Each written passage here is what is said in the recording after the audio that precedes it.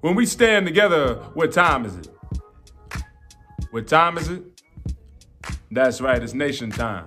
And it's gonna be that time this Friday, May 21st in Texas at Experience Wrestling, when we come together and stand together for World Diversity Day.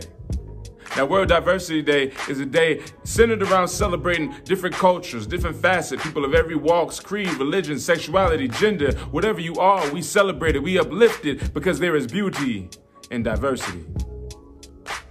And what is a better example of beauty and diversity than the Black woman?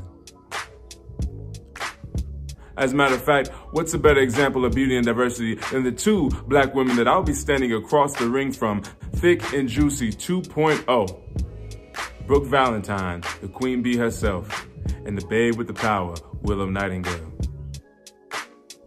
You two sisters are the epitome of beauty and diversity. In fact, you guys are teaching lessons all around the world. I see you two as revolutionaries.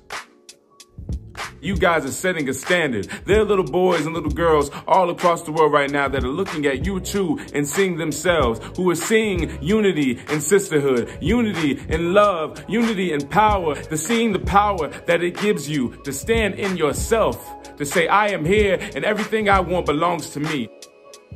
So that's what you two managed to do night after night, day after day, every time you step in that ring. And as much fun as it would be to take both of you on by myself. Luckily, I have a tag team partner by the name of Sugar Dunkerton, and together we call ourselves a Tribe Called Catch. See, a Tribe Called Catch is looking to come to Texas this Friday and turn the whole world out. We've only tagged a handful of times, but every time we get together, it's something special. Sugar Dunkerton and I are something special. This match is something special. Diversity Day, World Diversity Day, this event, this card, Experience Wrestling will be something special. And I hope that you manage to be there. I hope that you manage to be free. I hope that you manage to celebrate diversity with us. May 21st, this Friday.